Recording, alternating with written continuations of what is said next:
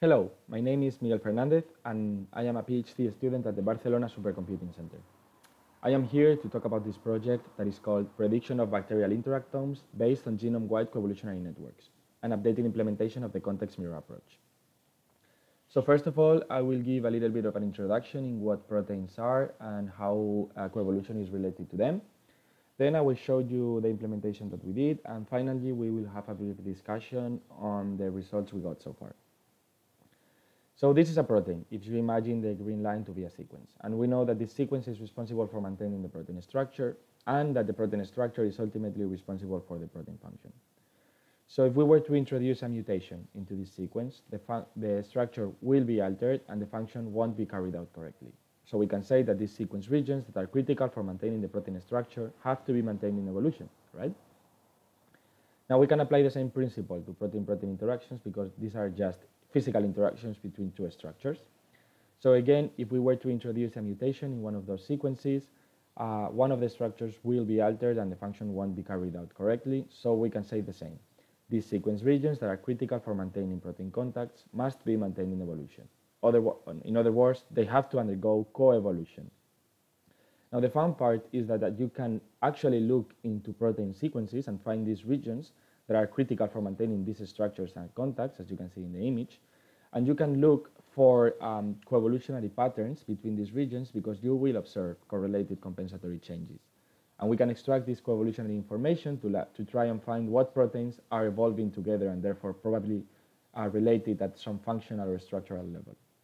Now this is not something that we came up with. This has been studied several times over the years and was also a critical part in development of AlphaFold 2 and also some sequence-based software that aim to predict protein-protein interactions, one of which is the one that I show you here, which is the inspiration of this project in which they explain how you can integrate as much coevolutionary information as possible to predict protein-protein interactions.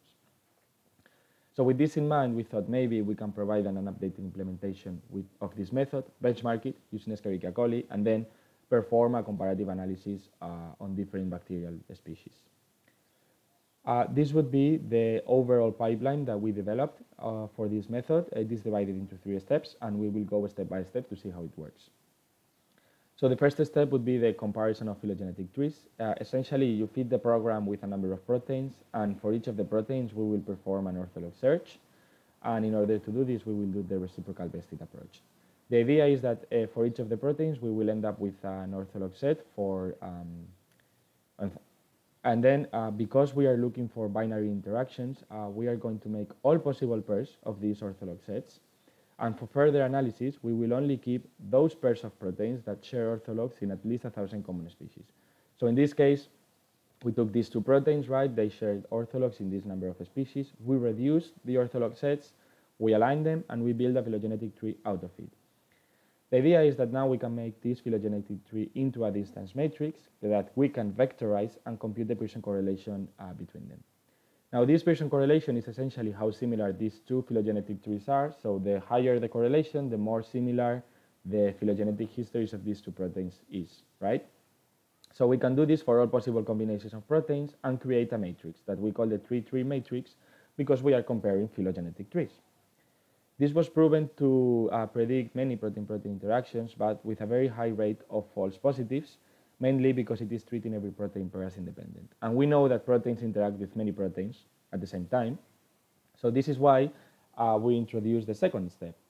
In the second step, we integrate even more coevolutionary information because now, instead of correlating phylogenetic trees, we will be correlating coevolutionary profiles, which is just a vector that tells us the relationship between one protein and all of the proteins at the same time. We will recompute all of the correlations and then store it into a new matrix. And because this matrix is comparing coevolutionary profiles, we will call it the profile matrix. The thing is that this reduced the number of false positives because it is correcting for background evolution, which is basically shared evolutionary events that are common to all proteins. But now, we are not addressing anything related to non-specific interactions. This last issue is addressed in the last step, which consists of making a matrix in which in the rows we have all possible interactor pairs, and in the columns we have all proteins that are present in the proteome, because we want to see how much of this interaction is explained by every individual protein. We do this by calculating the partial correlation between each possible instance, and in the end, this was proven to correct for non-specific interactions, and this provides us with our output, which is something like this. For each protein interaction that we predict, a number of correlations associated to it.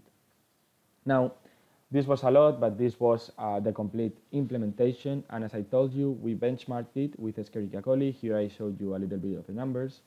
But if you focus here at the end, you can see that we made a lot of predictions, which is what we wanted. We want to make as many predictions as we want and then rank them according to how confident we are. In order to see whether these predictions are true or not, we created a combined database taking information from different sources, and then we calculated the precision for the predictions that we were most confident about. The thing is that before we knew which predictions are the best, we have to develop a ranking system. And we tested different ways, but in the end, we found out that the best way was to make an average as a representative of the third matrix, and then integrate this average with the information taken from the second matrix to create some kind of combined score that acts as a confidence score to see how confident ContextMirror is about each of these interactions, right? So we calculated the precision for this ranking system, which is shown here as purple. And you can see how our top scoring predictions, which are the ones that we are most confident about, are actually true positive, so they are present in the databases. And as we move down the list, the precision decreases, which is what we expected. But because we are using these lists of proteins, we can play with them as much as we want. And we found a way to analyze these proteins or these predictions so that we can extract protein complexes. The idea is that we can modulate how many proteins we are allowing to influence every protein pair. So if you increase the number of proteins that you are allowing to influence to every prediction, as long as you increase this number, you will find more and more and more protein-protein interactions until you end up constructing or extracting from the prediction any protein complex that you want.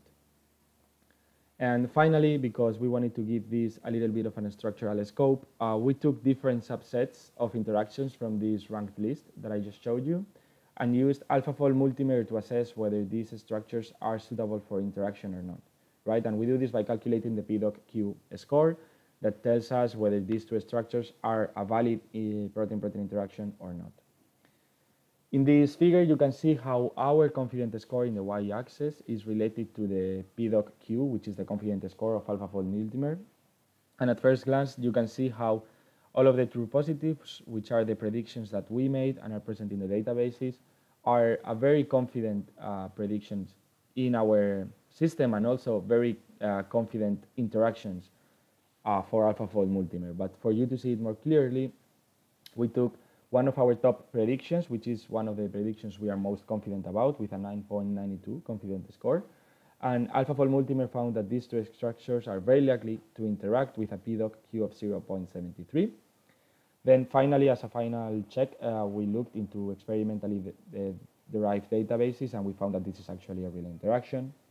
Whereas when we took one of the lowest scoring interactions here with a combined score of -1.2, AlphaFold multimer was unable to find any suitable interface between these two structures. And also, this wasn't present in any database whatsoever, so this further corroborates our prediction and our ranking system.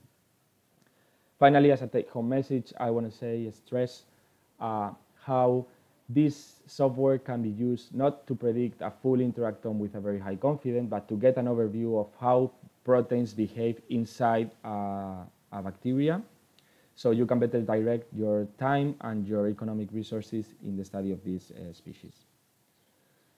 Finally, I want to thank you for your attention, and I encourage you to have a look at the poster presentation that is also available online, and to get back to me with any suggestions or questions that you might have on the theme. Thank you again, and have a nice day.